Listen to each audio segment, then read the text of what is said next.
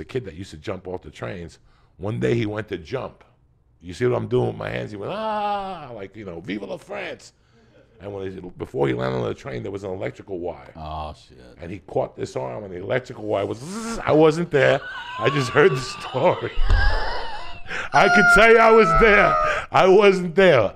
All people said that they heard was like, ah, and he's like, and all of a sudden you saw the arm go one way, and he went the other way, and he was like on fire and shit. But if you ever get in a cab in New York and you got a one-armed cab driver, it's that motherfucker. Send him my love. We'll close the podcast with that.